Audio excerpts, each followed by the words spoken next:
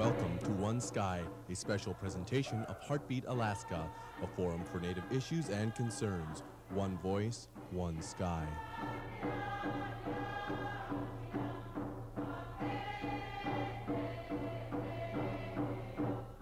Hello and welcome to One Sky. I'm Jeannie Green. Thank you so much for joining me. On today's program, we take a look at the history of the Museum of the American Indian. We'll see in part of a documentary entitled Legacy in Limbo.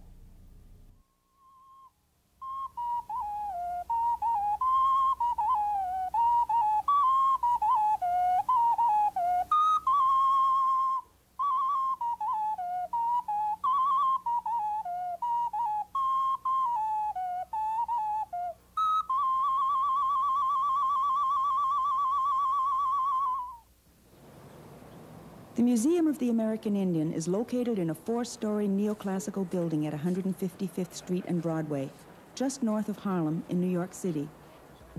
Inside are the treasures of a hemisphere, the legacies of hundreds of Indian nations and cultures. The collection is valued at more than $1 billion, but it's priceless, really. The artifacts could never be replaced. The scope of the collection is staggering, from A to Z, Aztec to Zuni, and from 14,000 years ago to the present. Barbara Conable is the chairman of the museum's board of trustees. He spent 20 years as a Republican congressman from upstate New York. An Indian scholar, Conable was recently named president of the World Bank. Our collection encompasses all Western Hemisphere natives, from Tierra del Fuego to the Arctic Circle. And we don't really have any serious blind spots in our collection. It's over 1 million pieces of magnificent cultural artifact. The immensity of this collection sets it apart and above all others. But it's also the museum's biggest problem. 46,000 items are crammed into just 15,000 square feet of display area. The remainder of the 1 million artifacts are locked in a storage facility 12 miles away in the Bronx, where the public is not invited. Inside, priceless artifacts are virtually piled one on top of another from floor to ceiling. The museum has simply run out of room. Further complicating matters, the museum's library is in yet a third location. Anyone who would look at it now would say it's totally inadequate, and for the largest and most important ethnological collection in the world, our current facilities are pretty close to a disaster. While each of the major museums in New York attract about 40,000 visitors every week, the Museum of the American Indian is lucky to get 40,000 visitors in an entire year, and it's not hard to figure out why. The Metropolitan Museum of Art, the Whitney, Guggenheim, Cooper Hewitt Museum, and several others are all located along what's known as Museum Mile. Stretching from about 75th to 95th Street, this is one of New York's most exclusive neighborhoods on Fifth Avenue along the east side of Central Park. Bus and subway access is easy, and it's a safe, clean neighborhood. By contrast, the Museum of the American Indian is virtually alone as a cultural institution in Upper Manhattan. It's a long subway ride from the glamorous museums downtown, and then you're left 3 blocks from the museum in a rundown, high-crime neighborhood. In 8 years, I've only had 1 car stolen and 2 others ravaged. It is not a safe neighborhood. Local political leaders don't like me to say this, but I'm simply able to observe what happens here. The police in the 34th Precinct, in answering a call last year where we'd had a break-in the basement of the museum, said when they left that the 10 blocks north of 155th and Broadway are the worst 10 blocks in New York City. This precinct has the distinction of being the precinct in New York that has the highest incidence of murder in New York City. When this was broadcast on the evening news about a year or so ago, the next day we had 15 people in the museum all day. When Dr. Force came to the museum in 1977, his top priority was to find a new home worthy of this great collection. We tried to secure a location here for more than 8 years, to no avail. There was no help forthcoming from government, from private foundations, or individuals. Now, that means you have to keep looking, and we did. In early 1985, the Board of Trustees contacted H. Ross Perot, the Texas computer billionaire, and asked for his help. Perot has a reputation and the money for quick, decisive action. He personally financed an attempted rescue of POWs from Vietnam, and in 1978, Perot masterminded and financed the Rambo-style rescue of 2 of his employees jailed in Iran. They came to me and said, we need to build a new home for our museum, and we need to endow it. We need $40 million to build a home, $30 million to endow it. And I said, fine, I'll underwrite it for $70 million. And that basically means that if nobody ever put in a penny, I would see that all that got done. All the museum had to do to get Perot's $70 million was move to Texas. New Yorkers were outraged. City and state officials charged Perot was trying to steal one of their cultural assets. The New York City Council even passed a resolution trying to block any move by the museum out of New York. American Indian Museum is a very valuable resource, and we've got to keep it here. And this attempt by H. Ross Perot to spirit it away down to Dallas, Texas, is something that should be rejected categorically, and we've got to do everything we can to keep it here. The angry rhetoric escalated. Some city leaders charged the museum with bad management and staying poor so that the Perot offer would look like the only alternative. Museum officials countered with charges of neglect and arrogance. New York had given no support, they said, and just wanted to avoid the embarrassment of losing a major cultural asset no matter what is best for the collection. Do you think that if Texas had a comparable museum, that Ross Perot wouldn't be saying, if that museum were seeking to come to New York, we're not going to let it go? You think we would say he's arrogant? Or would we say that he wants to protect a cultural resource of that particular state? Are we to do less than Ross Perot would do under similar circumstances? What's wrong with going to Dallas? Leaving New York State is a sin. It's also probably illegal. Probably illegal, Governor Cuomo suggests, because of the trust document that established the museum. All these artifacts were at one time the private collection of a single man, George Heye. The Heye Trust turned his private collection over to the public Museum of the American Indian, which was to be located in New York State. It is that provision of the trust, that this museum was created for the benefit of the people of New York, that is at the heart of the controversy. It's to be chartered under the laws of the state of New York. The board of directors are to meet twice a year in the city of New York. There are to be filings with the Secretary of State of New York, financial filings, reports. It's to comport with the laws of the state of New York. So there's a very clear intent on the part of the person who created this institution and created the trust. And it's my job to protect those interests by making sure that that trust indenture is not violated by allowing this incredible, incomparable, irreplaceable collection to leave the borders of the state of New York. That's it.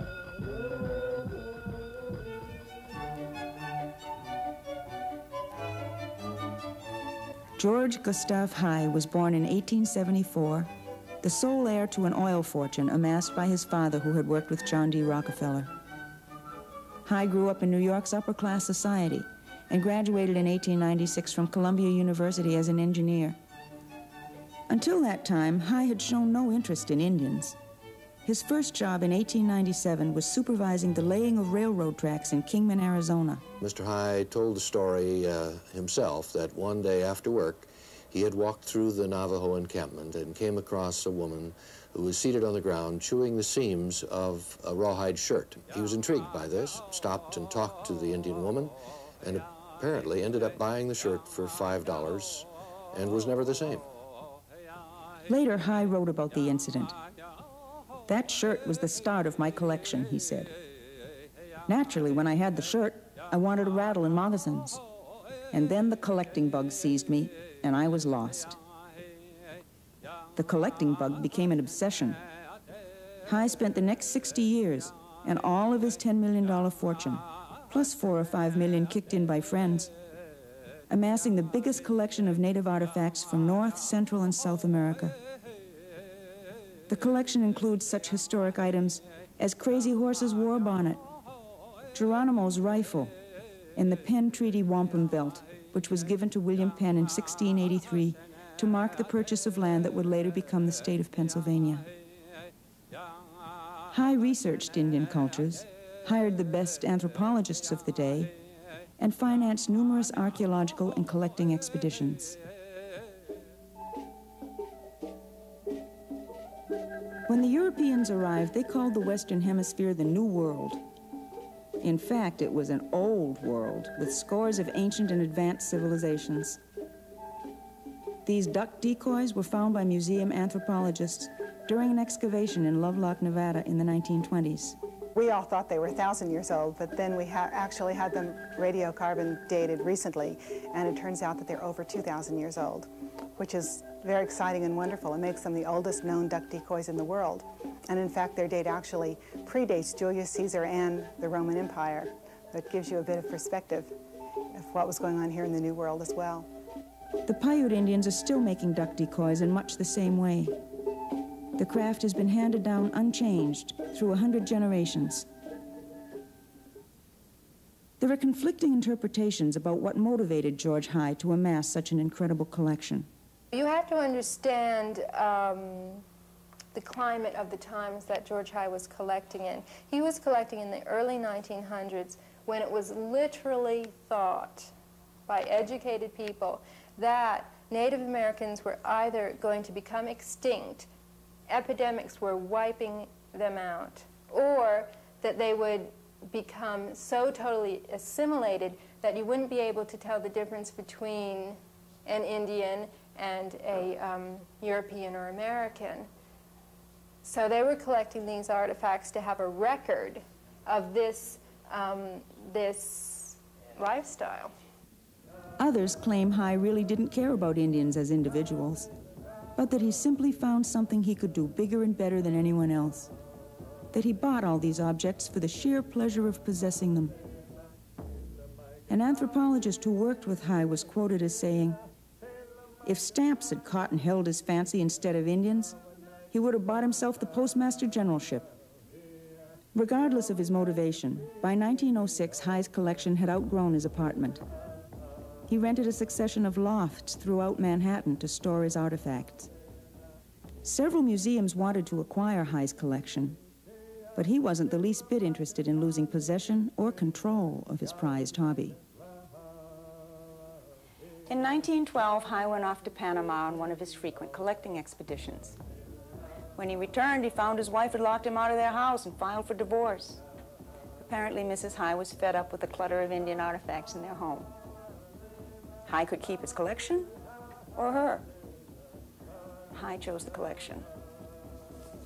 By 1915, Heye's collection was overflowing even his rented space. A solution was offered by his friend Archer Huntington, a scholar, and heir to a railroad fortune. Huntington owned the land at Audubon Terrace in Upper Manhattan. He wanted to rejuvenate the deteriorating neighborhood by creating a major cultural center for the study of the humanities. Huntington offered land and money to the Hispanic Society of America, the Numismatic Society, the American Geographical Society, and the Academy of Arts and Letters. Huntington made the same offer to George Heye, if the private Heye collection would become a formal public institution. Heye needed the space, so he agreed. A personal reaction of mine is that it was not a good location, even in 1916. It was far from the centers of activity in the city of New York. Moreover, it was far too small, a building on a plot that could never be expanded. So that there were things wrong with this location from the very beginning. Indeed, by the mid-20s, the collection had outgrown the building. Huntington gave Heye another 6 acres in the Bronx for a warehouse and research branch. Later, Huntington gave Heye still more land in the Bronx to house the museum's growing library. Heye remarried in 1915 to Thea Page. The new Mrs. Heye not only tolerated her husband's obsession, she enjoyed it and even spent some of her own money to sponsor archaeological digs. From 1917 to 1923, the museum excavated the village of Hauiku, near what is now Gallup, New Mexico. The Spanish explorer Coronado believed Hauiku was one of the 7 cities of Cibola, one of the legendary 7 cities of gold. The archaeologists unearthed literally thousands of artifacts, exquisite pottery and utensils.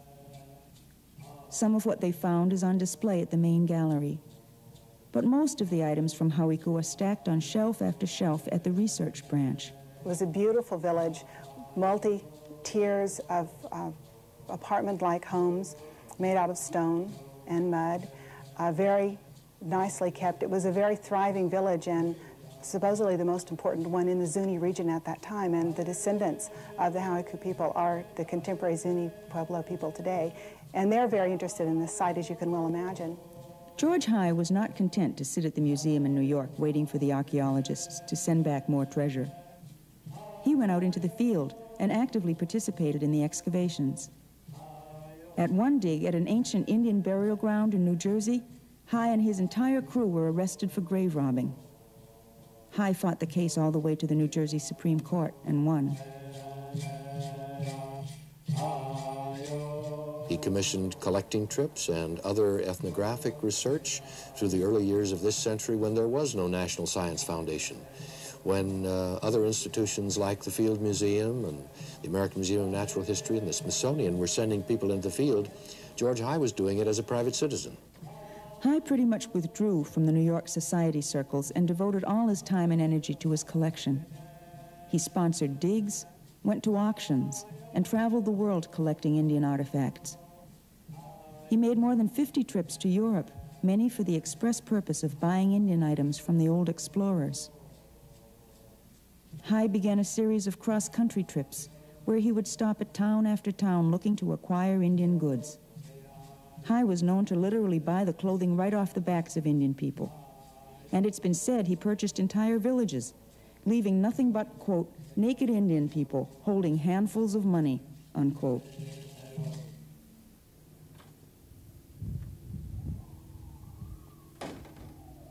Carmelo Guadagno worked for George Heye for 10 years and then stayed at the museum for another 25 until he retired in 1982. As a matter of fact, sometimes there was so many things coming in that we had to put some of these crates down in the basement. The only thing is we could not open up a single crate without Dr. Heye being there. So all we did was just store them temporarily until he came, and then literally he got in there and enjoyed unpacking, you know, ripping papers and getting at things, and he just enjoyed it. It was like opening up a Christmas box for him. I could see the joy in his face, you know, because now these things were his, you know. During George Heye's lifetime, the museum was only open from 2 to 5 p.m. Monday to Friday. It was closed Saturdays and Sundays. He didn't care about the particular, spectators coming into the museum. He didn't care if 5 people came into the museum or 500 people. He really didn't. It was his collection that counted, and a place to store them, and a place to store them properly. Heye only opened the museum to the public because he had to. The tax laws required it. When the stock market crashed in 1929, Heye lost most of his money, and the future of the young museum was very much in doubt. Heye was forced to let go most of his staff. But always the obsessed collector, Heye used his remaining cash to buy up other collections, forced onto the market by the Depression. This museum has thousands of Indian baskets from 100 different tribes. Some are hundreds of years old, some contemporary. Some are very large, others so tiny that 3 would fit on a dime. This basket from the Pomo tribe in Northern California features the tiny feathers found on the front of a quail's head. There is only one of these feathers on each quail, which makes these baskets extremely rare and valuable. They have heard about a buffalo robe, but to see so many, it's overpowering. And indeed, strengthened my resolve to make sure that we would fight tooth and nail to prevent that museum from leaving the state of New York.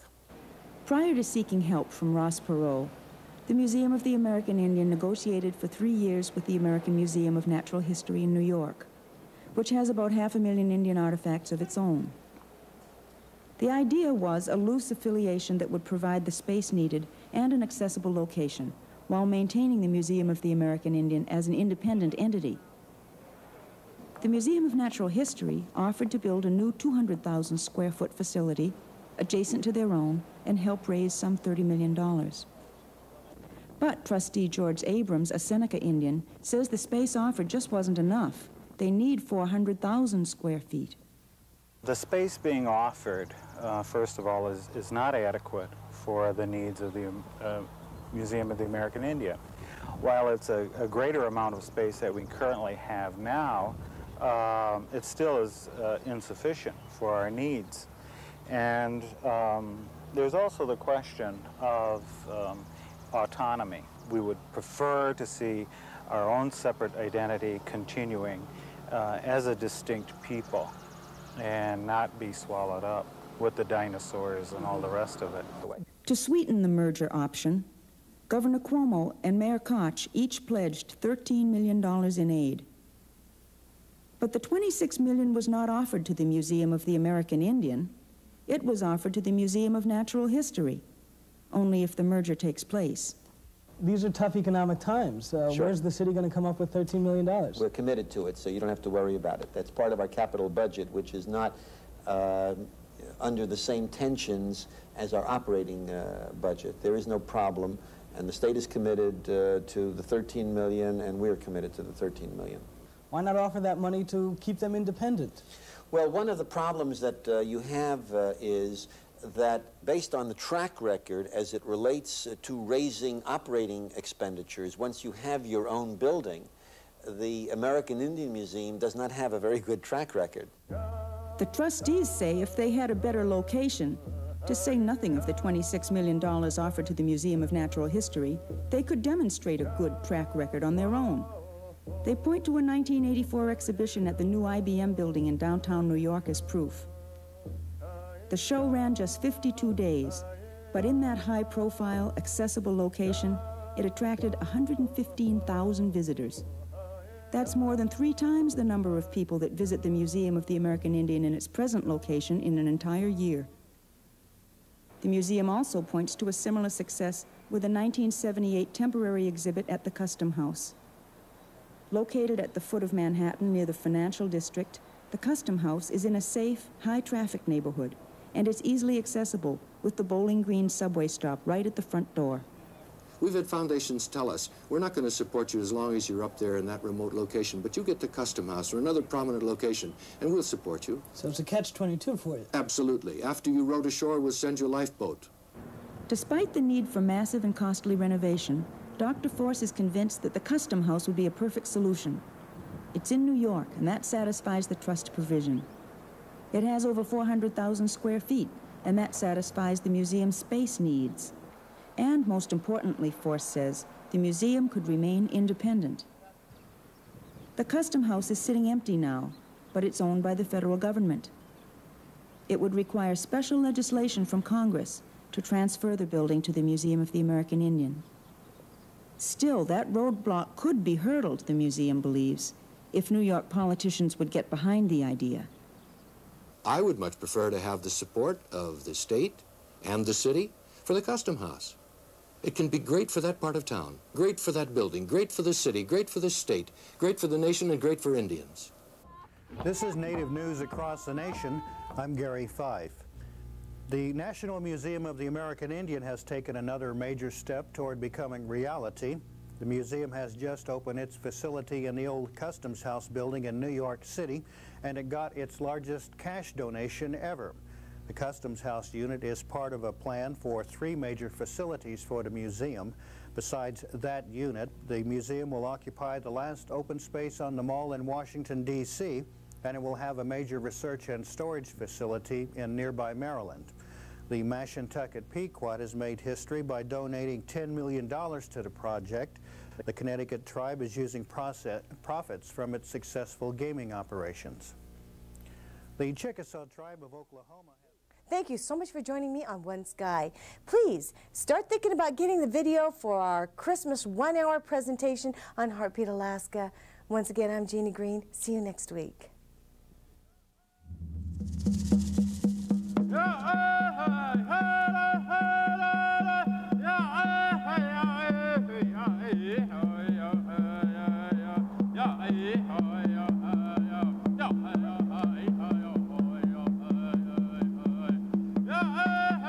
away.